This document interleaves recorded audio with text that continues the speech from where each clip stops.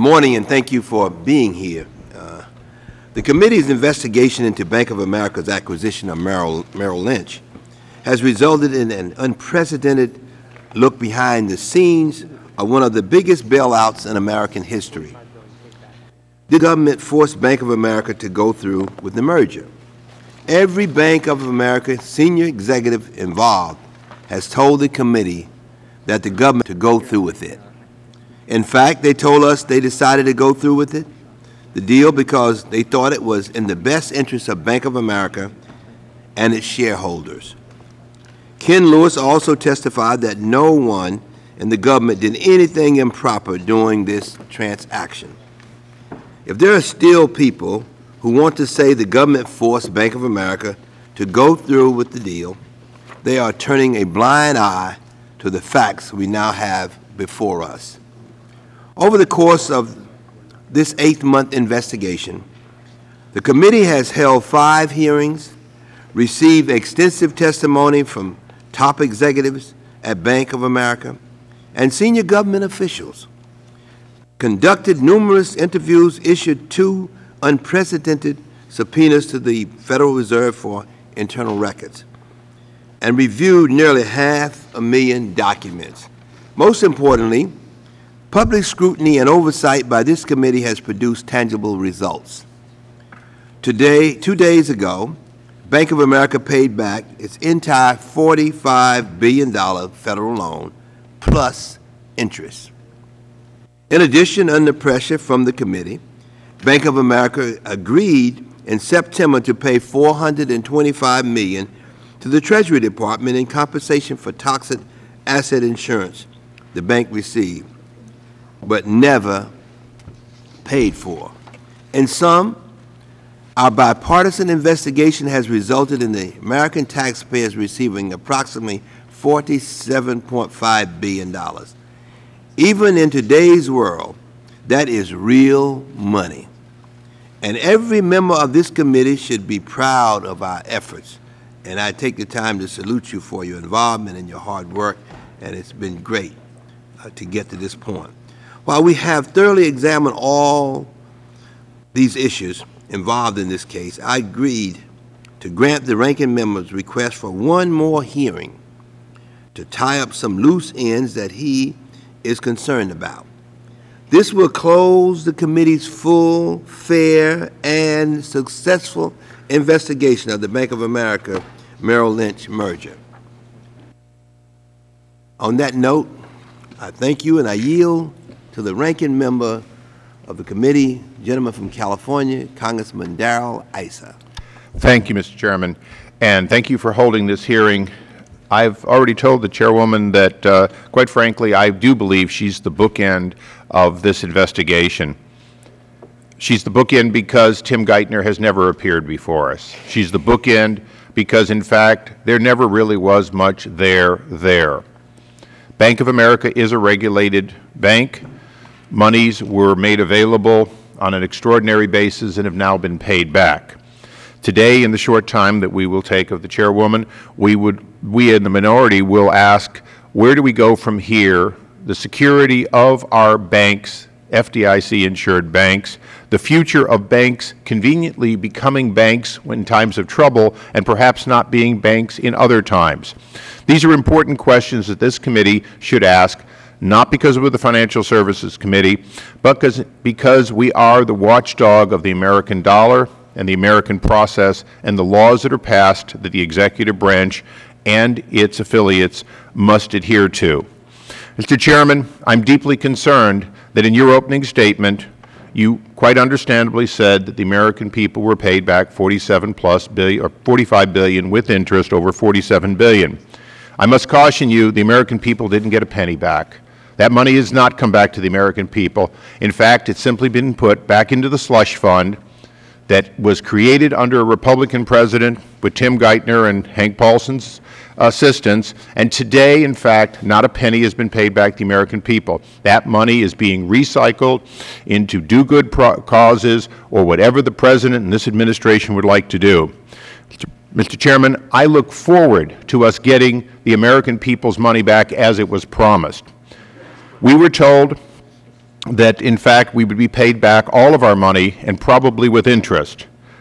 Mr. Chairman, unless that money comes back immediately, when you look at Chrysler, General Motors, and, of course, $31+ billion to AIG that Tim Geithner himself has now said we will not get back, it is clear that even if all the other monies given to various organizations through a process of buying mostly preferred debt, if in fact all of that is paid back with interest, the offset of the money that we now know we're going to lose would barely make us whole without considering interest as anything other than principal payback.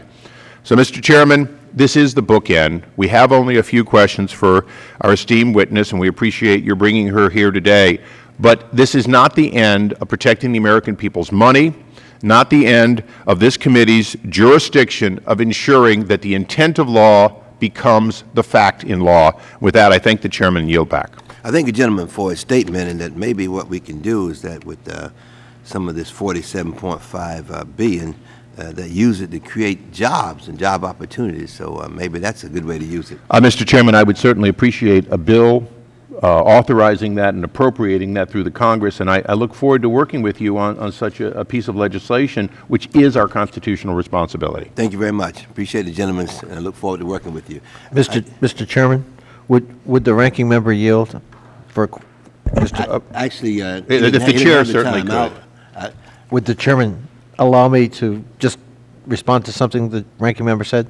Very quickly. Very quickly. I just want the ranking member to know there are members on this side of the aisle who share his view about the need to address the deficit, and that the first obligation of the repayment of TARP money or the use of unused TARP money ought to be that. Thank you. Yeah. Thank you very much. This hearing is being conducted by the Domestic Policy Subcommittee, of course, and they have done a superb job in working with us on this issue. And I now would like to yield 5 minutes to the gentleman from Cleveland, Ohio, Mr. Kucinich, the chair of that subcommittee. Thank you very much, Mr. Chairman, Mr. Rice, members of the committee. On December 5, 2008, the shareholders of Bank of America voted to approve a merger with Merrill Lynch. Only 12 days later, Ken Lewis, CEO of Bank of America, made a call to then Secretary of Treasury Hank Paulson, initiating a process that led to a $20 billion bailout of the merger and a promise of government insurance for losses up to $118 billion. The chronology of events strained belief. Was it true that the financial situation at Merrill Lynch shifted so dramatically in that short amount of time, as Ken Lewis said? Or did top management know, or should they have known, about the deteriorating situation at Merrill Lynch much earlier? Did they fail to make necessary disclosures to shareholders? Bank of America would be in legal jeopardy if it failed to disclose to shareholders information about large accelerating losses at Merrill Lynch, known or knowable before the shareholder vote. The Domestic Policy Subcommittee investigation has found evidence of possible security laws violations at Bank of America. Bank of America unreasonably and negligently relied on internal fourth quarter 08 forecast created by Merrill Lynch that omitted any forecast of how the CDOs, CDS, and other toxic assets would perform during the quarter. The former Merrill CFO admitted that this forecast was not, in fact, a valid forecast. Bank of America knew at the time that the forecast was of questionable validity. However, Bank of America did not do any actual financial analysis to make up for the Merrill omissions.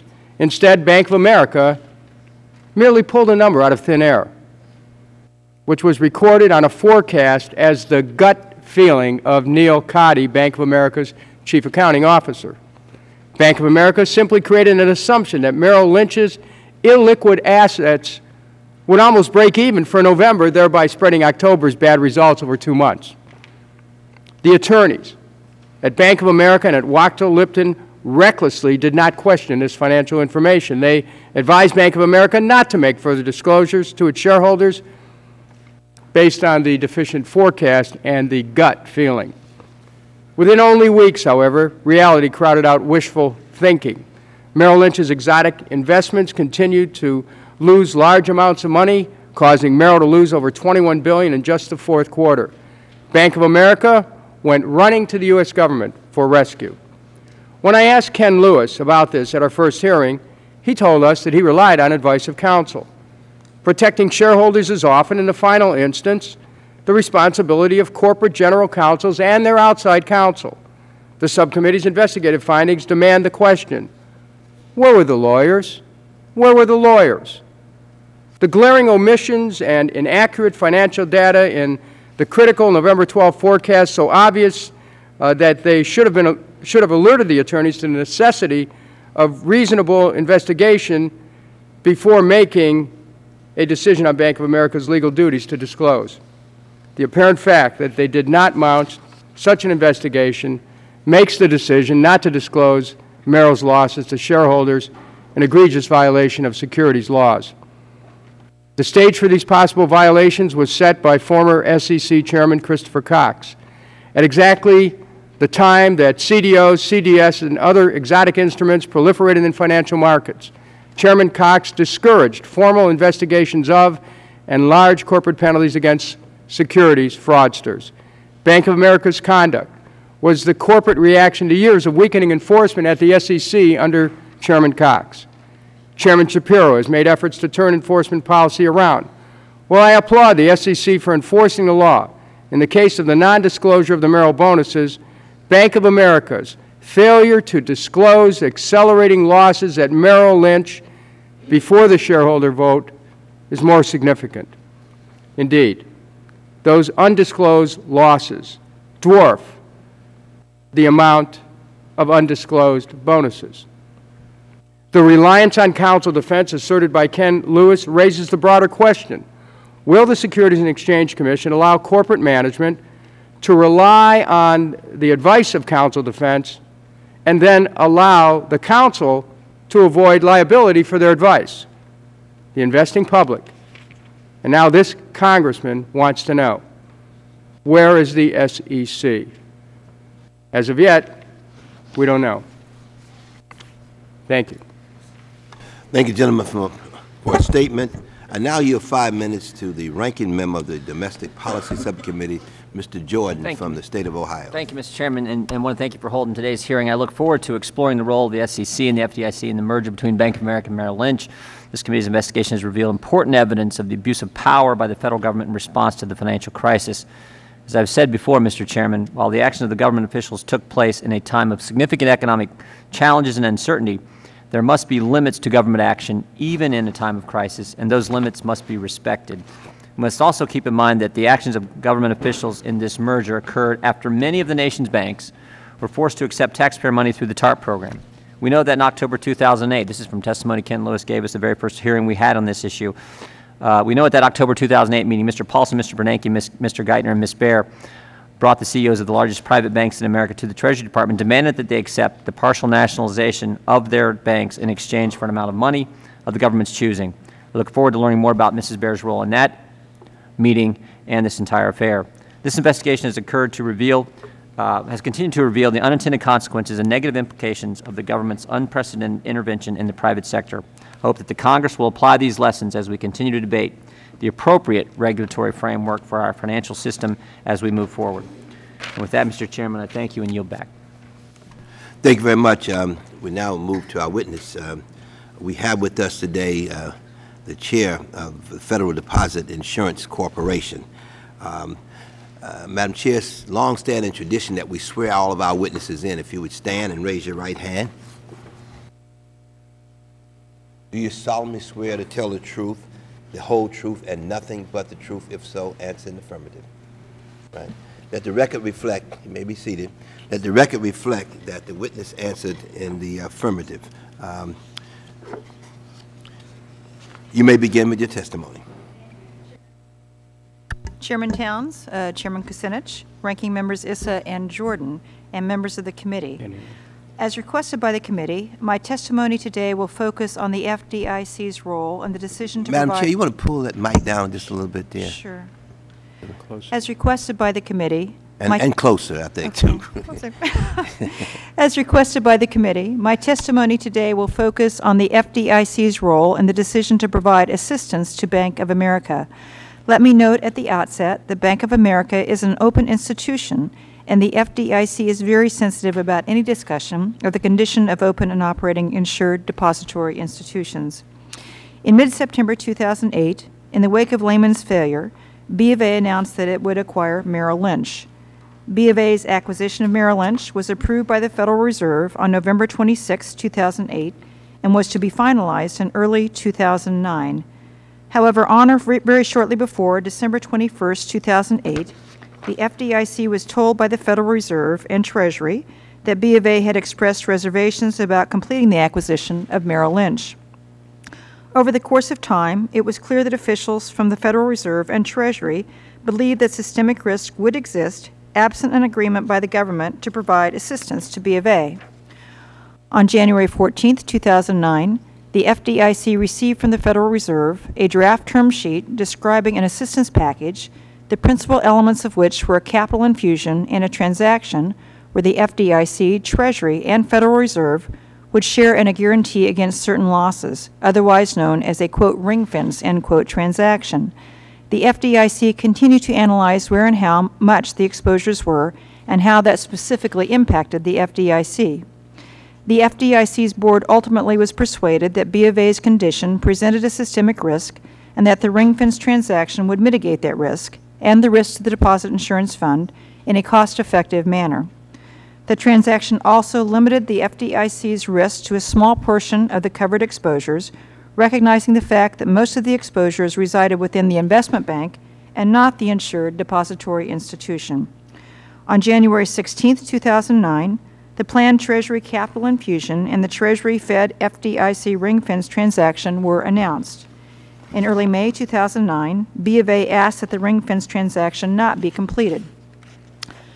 Moving forward, we have worked continuously with Congress, the Treasury, and the financial regulators towards creating a more resilient, transparent, and better regulated financial system, one that combines stronger and more effective regulation with market discipline.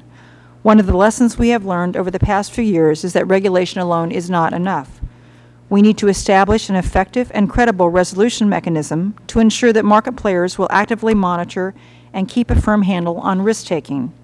We commend you and your colleagues in the progress you have made in moving towards providing the regulators with the tools to effectively deal with any future crises. Thank you, and I will be pleased to take any of your questions. Thank you very much for your statement. And let me just say to the members, we're going to be really tight on the 5 minutes today, because 5 minutes really means 5 minutes to me, which means 5 minutes to ask the question and for the person to answer the question, because I promised the chairperson that I would have her out by no later than 11:15, 11:20. So we want to sort of respect that and try to move forward. Let me just sort of ask one quick question. Are there steps you think Congress can take to avoid future bailouts of the banking industry? Yes, I think we have put a very high priority on a robust resolution mechanism. We have that for insured depository institutions, and when smaller institutions start to fail, they are put into a very severe resolution mechanism that requires shareholders and unsecured creditors to take loss, generally complete loss. For non-bank entities or activities outside of banks, this resolution authority does not apply, and we think something very similar to the FDIC process, which is shareholders and creditors take losses, not the government, is very important. And we think that the House bill that is being on the floor now moves very well in that direction. And we think this should be very clear, and that the resolution authority should specifically ban assistance to individual institutions going forward, and I believe that is also in the House bill. Thank you very much. I now yield to the gentleman from California, Ranking Member, Congressman Issa. Thank you very much, Madam Chair. Actually, Mr. Flake wanted to be recognized first. The gentleman from Arizona. He yields to the gentleman from Arizona, Congressman Flake. I yield. The gentleman from California. Okay. The gentleman's yielding me his time in order to be expeditious. Madam Chair, I want to be brief also, and I've got just a series of short questions. First of all, from the standpoint of the FDIC, looking back now, forgetting about whether the merger was a good merger, the MAC, all the other things that this committee has worked on, wasn't the underpinning of the additional money, preferred stock as a form of loan, wasn't that in fact the most appropriate thing for the FDIC to approve of so that the capital worth of Bank of America would be undeniable? Well, I think it's always hard in hindsight to answer questions like that. Actually, I normally find it easier in hindsight. I'd hate to have maybe easier in hindsight. Well, I guess it's easier to reevaluate decisions that were made. I think the distinction needs to be made between the insured depository institution that had a strong capital position with other activities that were going on in the bank holding company. And so I think if you're looking just at the insured depository institution where we had the exposure, there is a question about whether additional capital was needed. I do think that. No, and I'm not saying whether it was needed. It's clear that in hindsight, right. It's clear they didn't need it because they paid it back to you essentially without it being from actual new money in any large amount. They passed the stress test, and they passed the stress test and said they could pay it back. Mm-hmm. So I know that part of hindsight is clear. Right.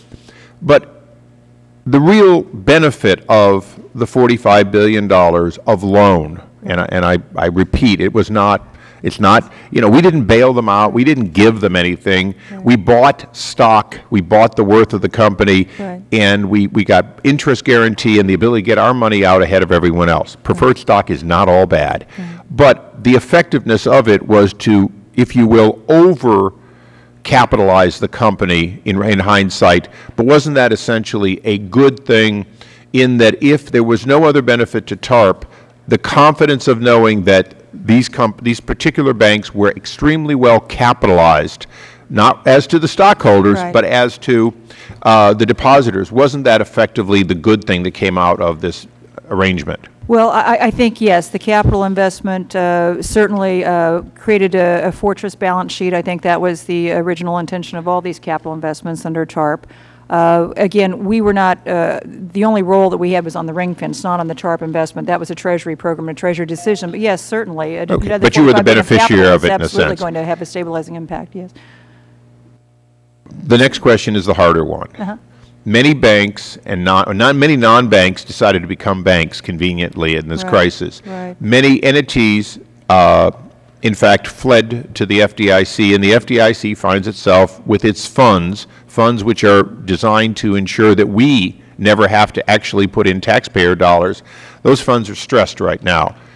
Going forward, do you believe that, in fact, in the future, people should be able to run to the FDIC, run to being a bank when it suits them, even if they hadn't been when it didn't suit them? No, I don't think they should be able to do that.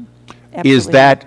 Is that a reform that you presently see on the horizon that would give you that ability next time to say, you better be there early or not come at all? Well, I think two things. I think we need a robust resolution mechanism so when entities get themselves in trouble, they don't get government assistance. They get put into receivership. And I think entities asking for assistance maybe won't ask for assistance so much if they know that that is the repercussion. In terms of entities becoming bank holding companies and having insured depository institutions, not just for deposit insurance, but for the Fed lending facilities, we have suggested that there needs to be a systemic risk council that would decide and have the power to say to an entity that became a bank holding company, but perhaps later doesn't want all the regulation that entails, that they still need to subject themselves and be subject to prudential supervision, that they can't arbitrage just becoming a bank holding company when it suits them and then not, and escaping the regulation when that suits them. Absolutely. Thank you. I yield back to the gentleman from Arizona. And he yields back. Yeah, yield back. I yield back. Yeah. Thank you very much. I now recognize the ranking member, the chairman of the Policy Committee. Yes, Mr. Kucinich from Ohio.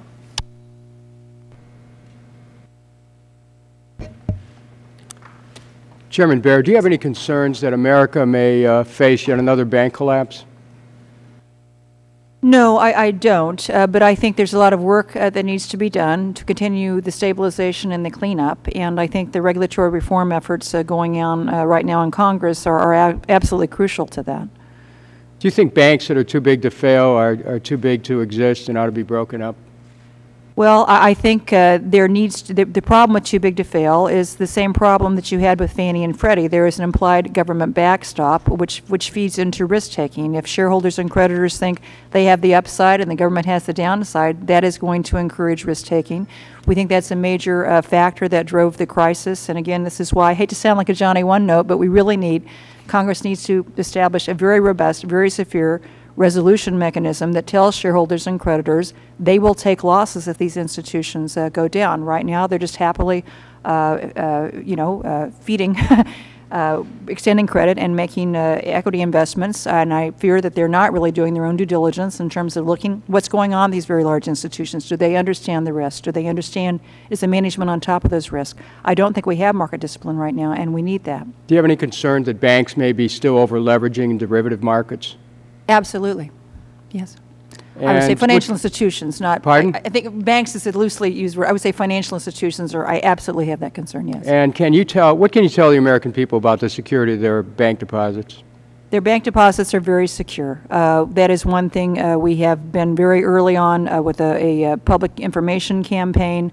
The resolutions have been smooth. Everyone's deposits have been completely protected, as they always have been. So there is no question that the FDIC has resources to deal with whatever may come. Would you tell us what those immediate resources are to assure security of deposits? Right. Well, we are full faith and credit, and we have a Treasury line and a congressional commitment to back insured deposits. And again, that's been in effect for 75 years. Right now, we have required a prepayment of assessments that's going to bring in another $45 billion at the end of the year, which will bring our cash position probably in the first quarter to around $60 billion, given what we already have and additional monies that we're going to be bringing in. So I think it's a very strong cash position. We can borrow up to $500 billion from the Treasury Department if we would need to do that. I don't foresee any circumstance where that would become necessary. Thank you, Madam Chair. Thank you, Mr. Chairman. Yield back. Thank you very much. Now I yield to the ranking member of the full committee. Thank you. Councilman Issa. And I'll be equally brief this time. Madam Chair, you on January 9th determined it is clear that, I'll quote it, it was clear that officials from the Federal Reserve and Treasury believed the systemic risk would exist absent an agreement by the government to provide assistance to B of A. That's really the point at which you came in. But isn't it true that the deal was already done prior to that time to give them the money? Isn't that what we've essentially discovered? Right. Well, I will tell you, I know conversations that already occurred between the Treasury and the Fed and Mr. Lewis prior to the time we were contacted. I wasn't privy to those conversations, sure. So I don't know. know. I realize that we've been very unfair to you in that you came in on the tail end of everything, right, yes, we did. And only if something was a bank or about to become a bank holding company. Right. Well, let me follow up with this question, specifically in your role as FDIC chair. If you had a choice, and you were told, what would you like to do? When B of A said, we're going to evoke the MAC or give us more money, it doesn't matter who said it, but that occurred. Wouldn't the FDIC's position in the future be, go to Congress or go to the TARP and bail out Merrill Lynch directly? If they don't want it and there's money needed, and obviously there wasn't new management or consolidation in the merger at all, wasn't it really go bail out Merrill Lynch, do whatever you're going to do with Merrill Lynch? They're not a bank, and why should it be clouded with me? Isn't that essentially the you and future chairs' position that you would prefer? Well, we think it's important to act as one government, yes, but I have my first job and foremost job is to protect insured depositors, and I can't, with that time, about a $50 billion deposit insurance fund, bail out the entire economy and everybody else with the resources that we have, and I have to make sure that we have credibility to protect insured depositors first and foremost. So yes, investment banks are not insured depository institutions, and it would have been nice to have other mechanisms available, absolutely. So as we're Monday morning quarterbacking up here, if there is anything that, and since we've determined that Chrysler and General Motors qualified for TARP money, if there's any mistake made, it was this very lucrative merger that B of A is now happy about and touting. To be honest, when faced with the dilemma, it was a Merrill Lynch decision. Treasury, Paulson, Geithner, they should have made a Merrill Lynch decision relative to Instead, what they do is they pushed it onto a bank holding company, and a bank holding company then had a systemic risk problem which fell to your doorstep, and $45 billion of taxpayer money, albeit paid back, in fact, was put in play. Well, yes, I mean, B of A was already a bank holding company, obviously. This is a situation where Merrill Lynch was not. So through the acquisition, it got folded into the bank holding company structure. And yes, there were significant benefits that accrued because of that, yes. Now on a lighter note. Okay. Yesterday, this committee, on a bipartisan basis, moved for a common searchable platform, although not XBRL, which of course you use. We mandated a common uniform platform with rigorous structure so that there could be transparency either to those cleared or, in the case of assets or information available normally to the public, directly to the public.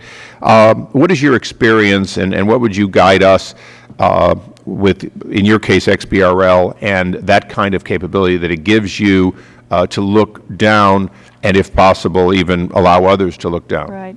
Well, IT is not my forte. We have we have been leaders in this area, and I think we've had a very good experience. And I would certainly offer our IT people to give you a more detailed briefing on that, if you would like. But let me, last follow-up question, and I'll yield back. Do you believe that this committee is on the right track when we insist that databases be common, robust, searchable, and interactive so that, in fact, when appropriate, the American people can have transparency? Right. Well, you may get me in trouble with other agencies, but if I could just follow back, we've had a very positive experience, and I would encourage others in this committee to facilitate broader use. Thank you, Madam Chair. I yield back. Thank you, gentleman from California. I now yield to the gentleman from Maryland, Congressman Cummings. Thank you very much, Mr. Chairman. Ms. Baird, welcome, and thank you for doing such a superb job. Thank you.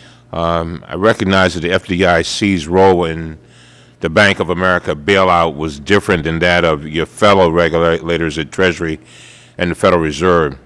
But nonetheless, we have a responsibility to explore all aspects of this tainted transaction. In your written testimony, you note that the FDIC was notified of potential government assistance in the Bank of America Merrill Lynch merger around December 21, 2008. You go on to say that over the next 3 weeks, the discussion continued about Bank of America's financial condition and the nature of the assistance to be provided. You discussed the case with Secretary Paulson, Chairman Bernanke, and others on January 9, 2009, and were provided a draft term sheet on January 14th.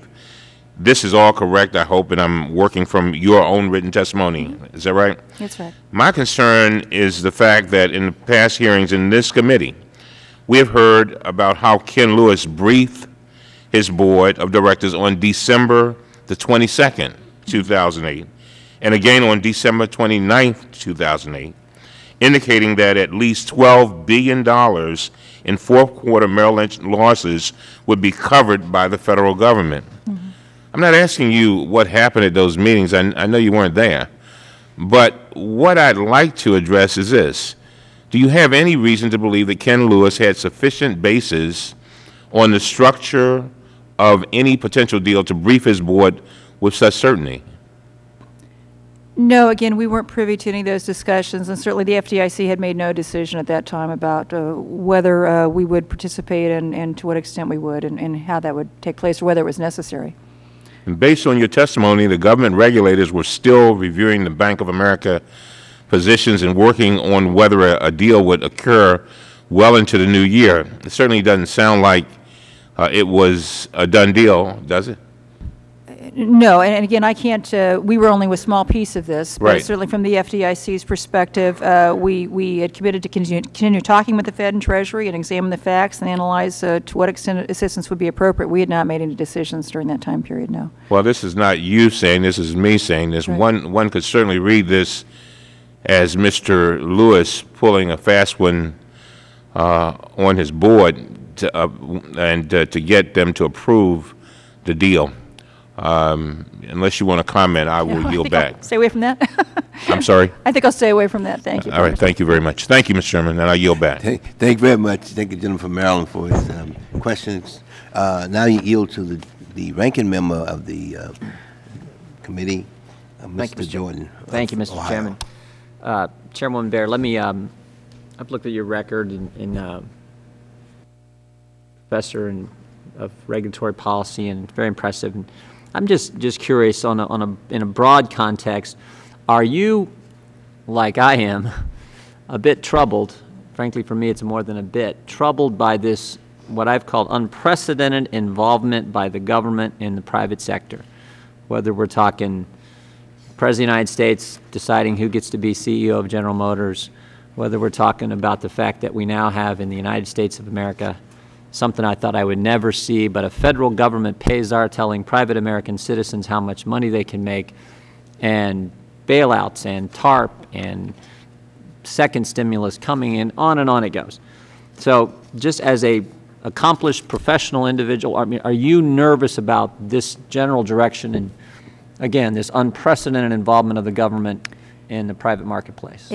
Absolutely, and we think better tools are needed for the government to deal with this in different ways going forward. We're very much opposed to, and I believe the House bill does this, prohibits capital investments in banks and financial institutions going forward. I think government ownership of financial institutions has created not only a lot of public outcry and cynicism, but also very difficult issues about what should be private entities in private sector decisions, based obviously on some prudential regulatory standards, but government ownership has created a whole host of problems, and we would like to end that as going forward. Okay, with that being said, let me take you back to, and this again, as I pointed out in my opening statement, was brought out in when we first had Ken Lewis in front of this committee several months ago. The meeting that took place here in D.C. with the 9 largest banks 10 days after the TARP legislation was passed. And again, the TARP legislation was passed designed to go in and get these troubled assets off the books, free up credit, free up balance, straighten up these balance sheets, et cetera. 10 days later, the 9 biggest banks were brought to the nation's capital. According to Mr. Lewis's testimony, Mr. Paulson, Mr. Bernanke, and you were in that meeting. And Mr. Lewis indicated he had no idea what the meeting was about. That the meeting went with a piece of paper slid across the table to the banks, telling them how much money they were now going to take from the TARP program, whether they asked for it or not, and that they had to sign a statement saying they were in agreement to that. Mm-hmm. Is his recollection of that meeting accurate? Is that in fact what took place? Again, not 10 days after we were told, the Congress of the United States was told that the TARP program, the money that was made available, be used for something entirely different. Right. I was invited to attend that meeting. I was not involved in decisions about who should come to that meeting and who is going to get what. My role was confined to explaining the temporary liquidity guarantee program, the debt guarantee program, and that was the only remarks I made were to explain that program. And I did not opine or comment at all on the capital investments piece. We were not involved in decision-making, and we remained silent during that discussion. But yes, these banks were strongly encouraged to take this money. Going back to your answer to my first question, though, were you troubled that day about what you saw taking place in that meeting? In light of the fact you just said that, you made 2 statements already today. You said you were troubled by this unprecedented involvement of the government in the private sector, and you also said, in an answer to Mr. Rice's question earlier, that the government should act as one. So were you sitting in that meeting troubled by what you saw take place in that meeting, again, 10 days after the legislation had been passed for an entirely different purpose? Yes. I think 2 things. I think these decisions were made in the fog of war. These decisions had to be made very quickly. And the situation was becoming more and more destabilizing. And also, there had been an international agreement to use a combination of liquidity guarantees. We were involved with liquidity guarantees and capital investments to stabilize the system. Frankly, the idea of it took my breath away, and it was quite unprecedented in terms of the private sector system that we have. And so I was concerned, and I have said— Was that the first time, did you know what was going to take place in that meeting, or did you come into that meeting much like Ken Lewis and the rest of the 8 other— We were told in advance who was going to come, and that they were going to be asked to take or encouraged to take capital investments. We were absolutely told that in advance.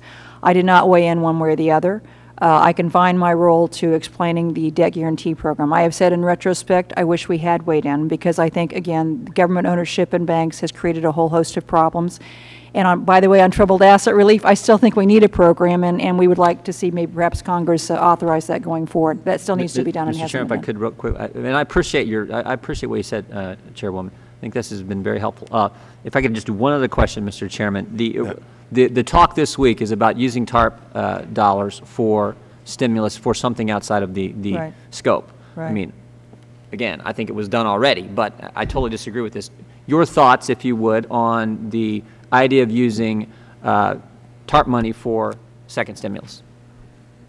Well, I think you're asking me something beyond my pay grade, because I like to confine my public comments to areas where I think are appropriately fall within my sphere as chairman of the FDIC.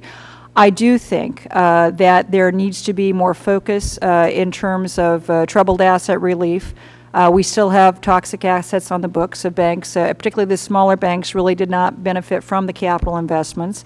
The smaller banks are a large share of small business lending, but their need to continue to work out and reserve against these legacy loans that they have is inhibiting their ability to engage in new lending. So we do think it would be appropriate and consistent with the troubled asset relief program to try to deal with that problem. But beyond that, I would not want to opine about other uses that others might want to make of the TARP money. Gentleman's time has expired. Thank you, Mr. Chairman. Right. I now yield to the gentleman from Virginia, Congressman Connolly. I thank the chairman and welcome Chairwoman Bear. And I'm going to ask you to move your mic closer. I Yes, cannot please, hear I'm you sorry. sitting here because of the acoustics in this room. I'm listening to my friend from Ohio, and he loves to use the phrase, this unprecedented federal intervention in the financial sector, as if we didn't have the worst meltdown in 70 years, a year ago, September. Let me ask you, wearing your FDIC hat, as somebody who has an interest in ensuring deposits in depository institutions regulated by the federal government. So what if we hadn't had that unprecedented federal intervention by a Republican administration, by the way? What would happen to the banking sector in America wearing your FDIC hat? I think it wasn't pretty, it wasn't perfect. I think in retrospect, and hindsight's always has additional wisdom. So should we have not have done anything? No, we had to do something. And it I'm sorry? We had to do something, and it did stabilize the system. I absolutely agree with that. Something needed to be done, and that was the decision that was made, and it did stabilize the So system. intervention was necessary in your Intervention view? was absolutely necessary. Now, At the that point, yes. intervention that was designed, this came from some pointy-headed liberal academic from some Ivy League college, right? It didn't come from a Republican Secretary of State and a Republican administration, did it? I'm sorry, what are you referring to? Well, who proposed the idea of a TARP? Oh, the TARP. The TARP was proposed by the Treasury and the Fed in 2008. Oh, not a pointy-headed liberal academic from an Ivy League college, by a Republican businessman who was the Republican-appointed Secretary of the Treasury in a Republican administration. Is that correct? Yes, that's my recollection of how. If the gentleman would yield. No, I'm not going to yield. Let me ask you a question. In your testimony, you say that you've got, wearing your FDIC hat, a direct interest in both Bank of America and Merrill Lynch because they are depository institutions. Is that correct? That's right. What Merrill Lynch is not. Merrill Lynch sorry? Bank of America, the bank is a insured depository institution. Merrill Lynch was an investment bank. I know, but I'm reading from your testimony. Right. Okay. And you assert that FDIC has a continuing stake in the financial well-being of those insured depository institutions. Right. Okay. So what was the view of the FDIC at the time the Bank of America proposed to acquire Merrill Lynch? Was that a good business decision? Was that a risky business decision? Right. Were you aware of the fact that they had unprecedented losses, by the way, without unprecedented federal regulatory intervention? Well, a couple of things. We are not the holding company regulator. The Fed is, and we do not approve mergers and acquisitions. The Fed does. We are also not the primary regulator for Bank of America. I understand. We ensure them we have backup supervisory authority. So I think in terms of the more intimate knowledge of that situation would come from the Fed and the OCC.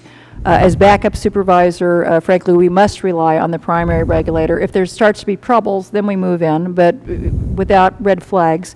And no, as with those caveats, I was not aware until we got these phone calls and started looking into it that Merrill Lynch had such significant losses in the fourth quarter. They were quite profound.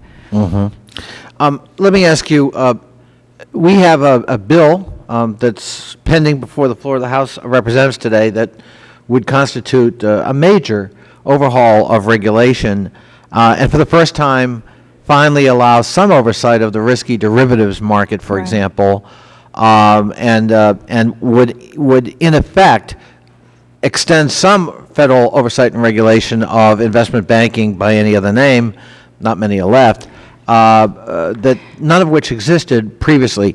In retrospect, just given your financial expertise, do you think we made a mistake to explicitly exempt derivatives, a multi-trillion-dollar market, from any federal regulation? Oh, absolutely. That was a mistake. So again, this unprecedented federal intervention in the financial markets, in the case of derivatives, since there is no such unprecedented federal intervention at the moment, maybe in retrospect we should have had some. I think we absolutely should have had more regulation in a lot of areas, and particularly in OTC derivatives. There's no question in my mind about that. Thank you. And my final question, does the FDIC have a point of view with respect to the extension of FDIC that's contained in the bill that's pending before the House today? Is that a good idea, to extend the FDIC and finance that extension by having the big banks have an extra fee rather than taxpayers do it? Yes, we do support. We have said that for banks and bank holding companies that have insured depository institutions, we would like to be the resolution authority. For non-banks, we will let Congress decide that, and I think they've decided they would like one entity doing it all. And yes, we think that this should be a very robust resolution mechanism that provides no open bank assistance, no conservatorship. Everyone goes into receivership. Their shareholders and creditors take losses. And that's the process that we use for banks, and that's the process that works. And so, yes, and we think the working capital needs for this fund should be provided through a risk-based assessment on the larger financial entities. And again, this could be another lever, another tool to discourage excessive risk-taking. So, yes, we do support that part of it. My time is up. Thank you, Mr. Chairman. Gentleman's time has expired. Okay. I now yield to the gentleman from Missouri, Mr. Lukenmeyer. Thank you, Mr. Chairman. Madam Chairwoman, thank you for being here this morning. And just kind of curious, now that we have some non-banks that are banks, and Lehman Brothers has been absorbed by B of A, have you been in to examine that portion of B of A? Have you been in to examine the bank itself? Have you been in to examine like Goldman Sachs and those folks at all since this all took place? We have, I cannot comment on specific institutions. I will tell you generally what we are doing, which is right now we have backup authority only for insured depository institutions. So activities outside of insured depository institutions, like investment banking, even though they might be part of a broader holding company structure, we have no authority there. That is the exclusive domain of the Federal Reserve Board. Goldman Sachs is now a bank, is it not? It is, no, because the insured depository institution is only a subsidiary of a larger bank holding company structure. Okay. This has been a problem for us. And another positive thing that we think the House bill does is gives us backup authority over everything in the holding company. Right now, it's only over the piece that has the deposit insurance, which is not the whole thing. Do you think that there needs to be some ability to regulate and have some oversight over some of these off-balance sheet liabilities that a lot of these folks are involved with? Absolutely. Yes. What are your plans to do that? Well, fortunately, the accountants have done a lot of it already. We are implementing FAS 166 and 167, which basically requires that these off-balance sheet exposures now be counted on balance sheet, so you have to hold capital and reserves against them. So we will be finalizing rules next week to make clear that you need to hold capital and reserves from the regulatory capital, that we will treat those as on-balance sheet assets. On the derivatives area, the OTC derivatives area, I think Congress needs to act on that. Because of the Commodity Futures Modernization Act, there is very little authority to provide product regulation or market regulation. And we've been working with the SEC and the CFTC to strengthen that, and we're generally supportive of that. Okay. You made a statement a while ago that all our banks are in great shape, yet this last year or two here, we've had almost a record number of bank failures within a short period of time. Right. I don't Where know do you that see this going? How many more failures do you anticipate over the next year? I would 2 not years? say. I think most banks continue to be profitable, but there are clearly some under distress. And we do not publicly release our fail bank projections, but it will continue to go up. We think it'll peak next year. Okay, but your comment earlier was also with regards to a lot of small banks are having to absorb some of these. They're part of the ripple effect of some of the big guys here and are certainly under stress at this point. Do you have any plans for some forbearance for those folks to allow them to be able to withstand this and to outlive some of these problems so that they're not going to be closed as a result of some of the actions of some of the big guys? And while we had forbearance with the big folks and helped them get over this, we don't have TARP funds available for the small guys. And if we don't have some forbearance for those folks, they're the ones who are going to suffer disproportionately compared to what the other folks is. And while it may not be a big deal to the folks who are concerned with B of A, it certainly is going to impact a lot of community banks in my district and a lot of small districts around this country. Well, Congressman, by statute, if a bank becomes insolvent or can no longer meet its liquidity demands, it needs to be closed. There's a very well-defined prompt corrective action procedure in the statute. We cannot provide open bank assistance unless there is a systemic risk, and then only if the Fed and the Treasury and the President agree. So by statute, we cannot provide that. With all due respect, Madam Chair, my question, though, is are you going to have some forbearance on those folks because of the unusual circumstance that they find themselves in through no fault of their own, only being a participant in investing in some things that wound up getting them in trouble? And they don't have the opportunity, like you just said, for some of the TARP funds, things like this. Is there willingness on your part to look at these situations on a case-by-case basis and say, hey, the rest of the bank has been profitable, it's been under good management, that just this one area is a problem, and therefore we are going to deal with this and work with them on this and not close them down as a result of that? Is there a willingness to look at that situation? There is. We have done that already. I think we released and were able to get interagency agreement on some guidelines recently that explicitly allow banks to do loan restructurings with the commercial real estate loans. It needs to be disclosed and well documented, and only if you have a credit-worthy borrower that continue to make payments on a restructured loan. We've tried to do that already.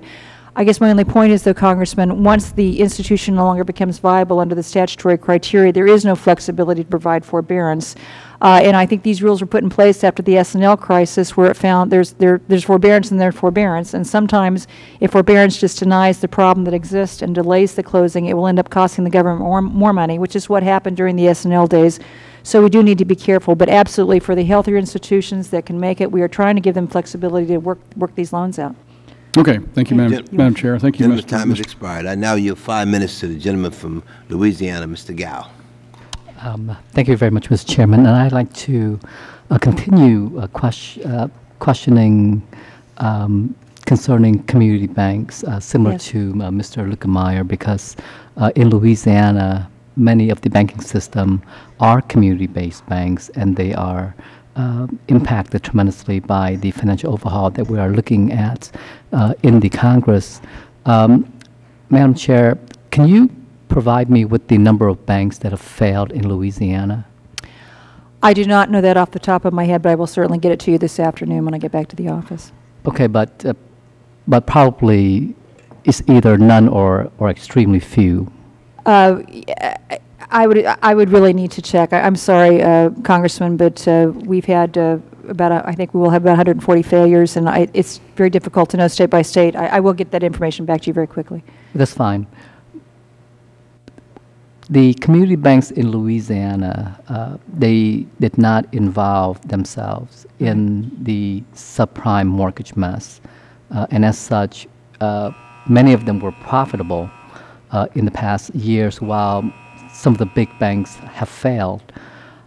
My question to you here is, why are we making these small community banks who were successful, who operated within the boundaries of the traditional loaning criteria, they follow the rules, why are we making them pay for the faults of the big banks through this tremendous overhaul process? Well, I think two things. I think you're right. The community banks generally did not make subprime. They didn't make these high-risk mortgages. They did engage in commercial real estate lending. Some of that was not prudent. A lot of it was. They were good loans when they were made, but because of the economy, they're going bad now. And as the economic problems continue, more and more of the failures are driven by that. But again, banks must hold certain levels of capital and loan loss reserves against their loans. And if their loans are going to have losses that exceed their capital capabilities, if they become insolvent, or if they can't meet their liquidity demands, if depositors want to withdraw money and they can't have enough cash to do that, then they need to be resolved. And that is, again, there's a fairly well-defined procedure in our statute to do that. I think this Congress, you know, again, back to the conversation about the appropriate use of TARP going forward and troubled asset relief, I think this is ripe area, especially for smaller banks, to provide some assistance, continued need for troubled asset relief for the smaller institutions, and we'd be very strongly supportive. But our statute does not allow us to provide open bank assistance to large or small institutions, again, unless it's under this very narrow systemic risk But it seems to me exception. that the small banks are being penalized for the actions of the bigger banks. I think I am greatly troubled, and I have spoken out about this for a long time, of the different treatment between large and small. And the very large get the TARP money and get the support, and the small ones get closed. I don't like that. Going forward, I'd like to close the big ones too.